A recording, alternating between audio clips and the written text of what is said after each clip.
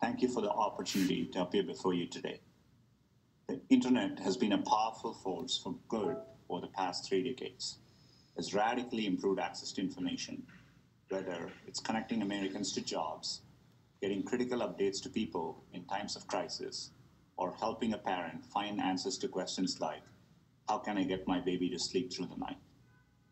At the same time, people everywhere can use their voices to share new perspectives, express themselves, and reach broader audiences than ever before. Whether you're a barber in Mississippi or a home renovator in Indiana, you can share a video and build a global fan base and a successful business right from your living room. In this way, the internet has been one of the world's most important equalizers. Information can be shared and knowledge can flow from anyone to anywhere. The same low barriers to entry also make it possible for bad actors to cause harm. As a company whose mission is to organize the world's information and make it universally accessible and useful, Google is deeply conscious of both the opportunities and risks the internet creates. I'm proud that Google's information services like search, Gmail, Maps, and Photos provide thousands of dollars a year in value to the average American for free. We feel a deep responsibility to keep the people who use our products safe and secure, and have long invested in innovative tools to prevent abuse of our services. When it comes to privacy, we are committed to keeping your information safe, treating it responsibly, and putting you in control. We continue to make privacy improvements, like the changes I announced earlier this year to keep less data by default, and support the creation of comprehensive federal privacy laws. We are equally committed to protecting the quality and integrity of information on our platforms and supporting our democracy in a nonpartisan way. As just one timely example, our information panels on Google and YouTube inform users about where to vote and how to register. We've also taken many steps to raise up high-quality journalism, from sending 24 billion visits to news websites globally every month, to our recent $1 billion investment in partnerships with news publishers. Since our founding, we've been deeply committed to the freedom of expression.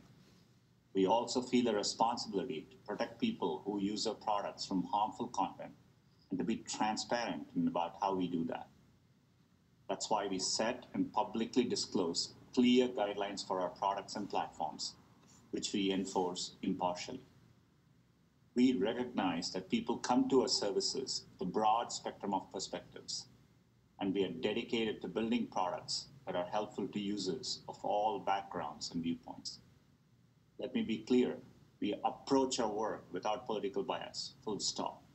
To do otherwise would be contrary to both our business interests and our mission, which compels us to make information accessible to every type of person, no matter where they live or what they believe.